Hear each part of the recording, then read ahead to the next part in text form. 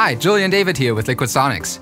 Today we'll talk about how to get started with M7 Link, a controller plugin for the Bricasti M7 reverb processor.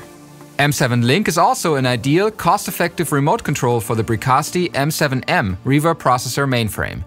In this video, you'll learn how to install the plugin, set up your MIDI connections on Mac and PC, and get started with the DAW integration for your M7 hardware unit.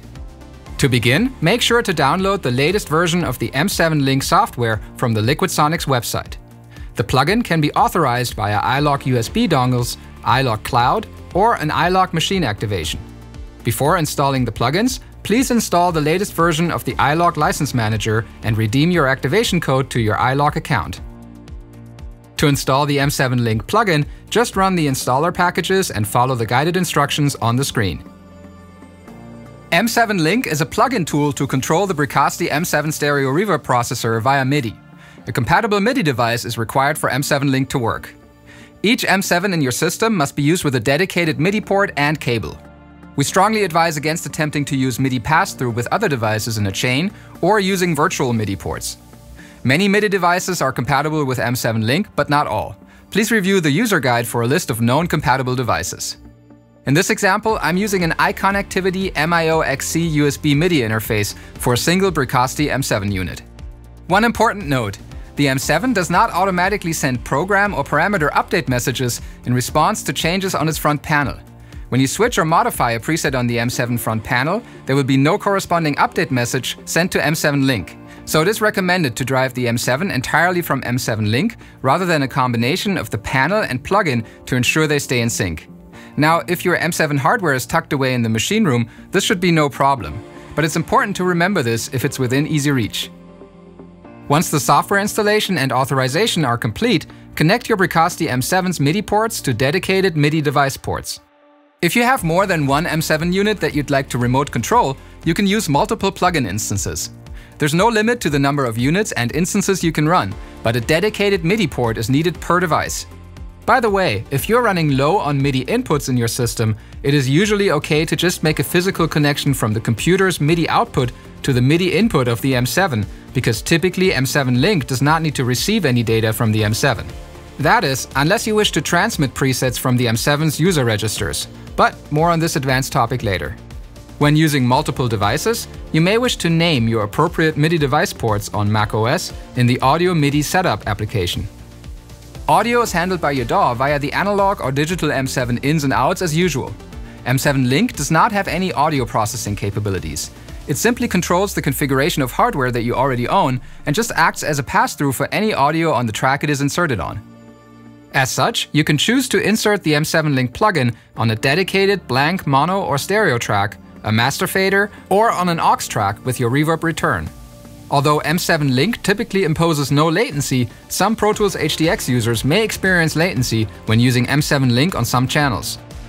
Please make sure you have selected the correct analog or digital audio format for your setup in the plugin. Digital is selected by default. If you typically use your M7 with analog I/O, you can change this default in the plugin settings menu. You may also wish to double-check the preferred output level, routing, and display brightness values chosen by the plugin to suit your needs and set defaults as appropriate. In your DAW, do not attempt to send MIDI to and from the plugin using any host-specific mechanisms. A direct connection managed by the plugin is required. And of course, the M7 should be turned on before any attempt is made by M7 Link to communicate with it to ensure synchronization. Next, click the cog icon in the top menu bar to pull up a drop-down menu with system settings. Select the appropriate MIDI port to connect M7 Link to your M7 hardware and you're good to go.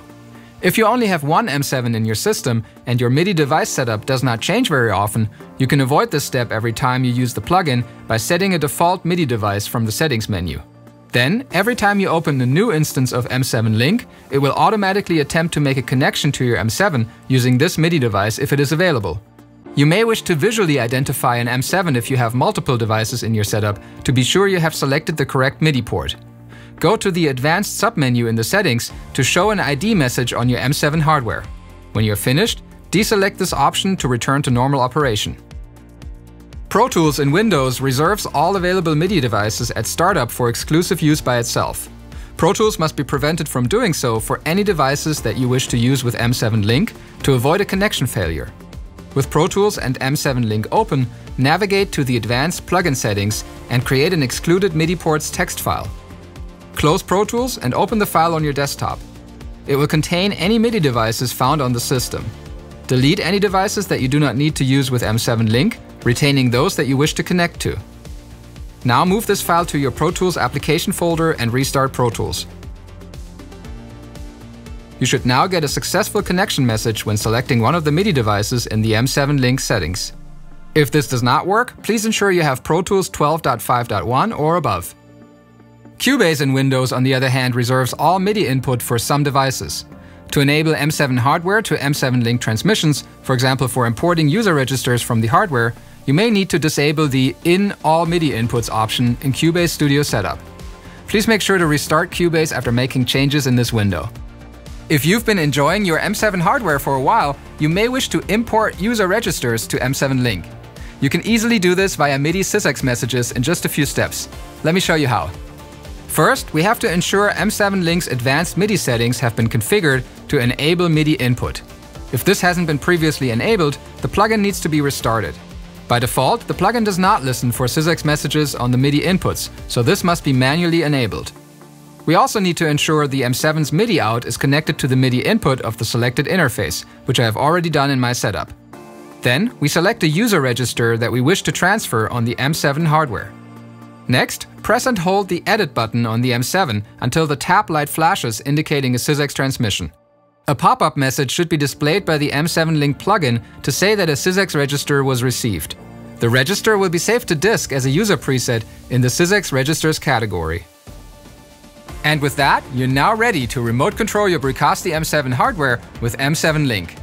Make sure to check out our M7 Link overview video and the user guide for more help on using the plugin.